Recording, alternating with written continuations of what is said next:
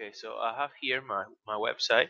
Okay, so I'm gonna erase this membership area that I just created before. I'm gonna erase it like this.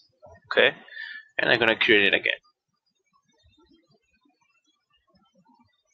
Okay, so in order to create membership areas, you have to create a page for this membership area.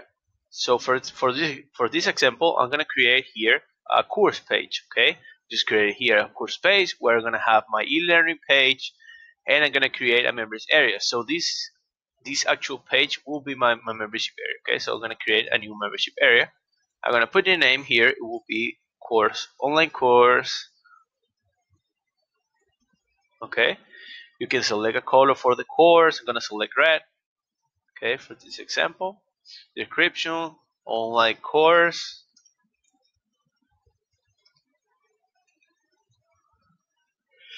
Okay, so automatically ranks area to the membership area, manual payment. Okay, so this is if you want to connect your membership area to a checkout.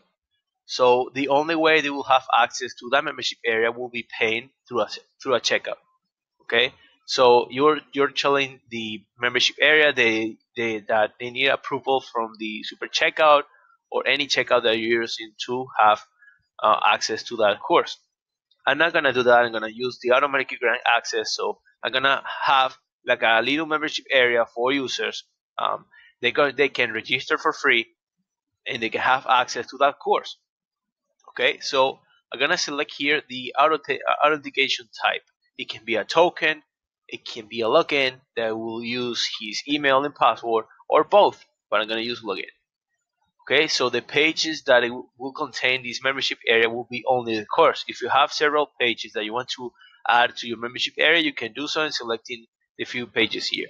Mailing boss, if you want to integrate your membership area when people log in and register, okay, especially when they register, their email and name will be collected into a mailing bot list. This is perfect if you want to email marketing them about new features, new offers, new courses, new everything, so you can collect those emails. So I'm gonna select this test list for this example. I'm gonna click on save. Okay, so after the membership area is created, which you can scroll down over here, you have here the pages that will contain the membership area. If you want to add more pages here and add them later, you can also and go click over here and you can select the few pages or the new pages you created. Okay, so I have here my online course page and I have here my membership area. You can select here to select different arrangement for the view over here. Okay, for the view pages, and I'm gonna go into site members here, which is the actual the options, the several options that you have for your site members. So you have the site members, you have the members that already registered here with the email and name, members area form. If you want to include more fields like phone number, the type of theme you want to use, like have two columns that will contain the name and register page for both. It can be a dark theme. You can select if you want to use a block, if you want to use a 3-tab, which will be sign in, register, and remember, that it will remember the password for those who lost it. I'm just gonna leave it this way. I'm gonna click on save, and I'm gonna go to the last option for this example, that it will be the mailing box option at the end. Okay, so the last option here will be site members automatic emails. If you want to create automatically emails here for them to, like, if you want to email them about new offers, you can create here a new automatic email theme for them. Okay, another option that you have is if you go to, okay, so the last thing you can do is that if you go to pages, you already have your membership area created. Okay, so if we go to that website, let's go to this website, which is this one right here. Okay, and I want to go to that membership area. I'm just gonna click.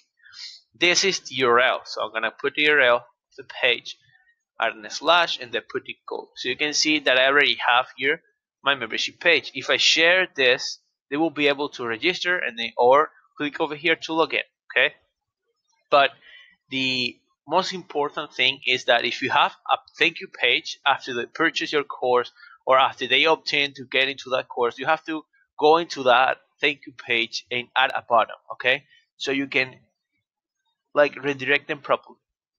Let's say that you're gonna add here a panel, okay?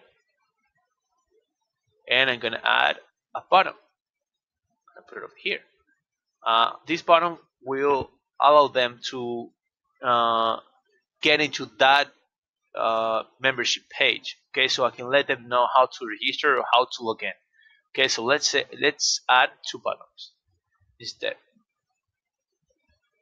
Okay, let's say that this is a free course for this example. Line, I'm gonna add here login, and the headline of this will be register now. Okay, so the action for this will be to log in. So site members will be log in. Is an online course that it will automatically get added to that membership area. Okay, redirection after that will be the course. Okay, save, and this is the login. For the registration page, I'm gonna click over here, site members, register, course, and save. Okay, so I have now this bottom link into my login page and this page login to register now. Okay, for this example, this is just a free course. So after the purchase or after after they opt in, there will be these 2 options for them to log in or to register. So basically, if they click over here, it will take them to this page, and if they click over here on the login, it will be automatically take them to login area. Okay, you can edit this login page by editing the course area. If you go to the course area here, you can edit this website here for the login page. You can edit the background, edit anything from there. Okay, so you can add here the course page. You can also add a sharing image. Okay, you can also modify something else here. No, you cannot. Okay, so basically this is what